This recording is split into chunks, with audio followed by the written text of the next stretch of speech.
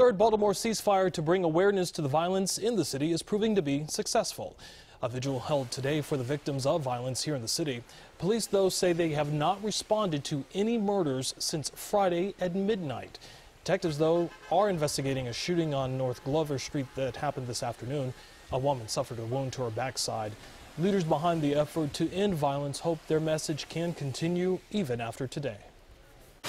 I think the young people out here want help. They're begging for help, but what does help look like?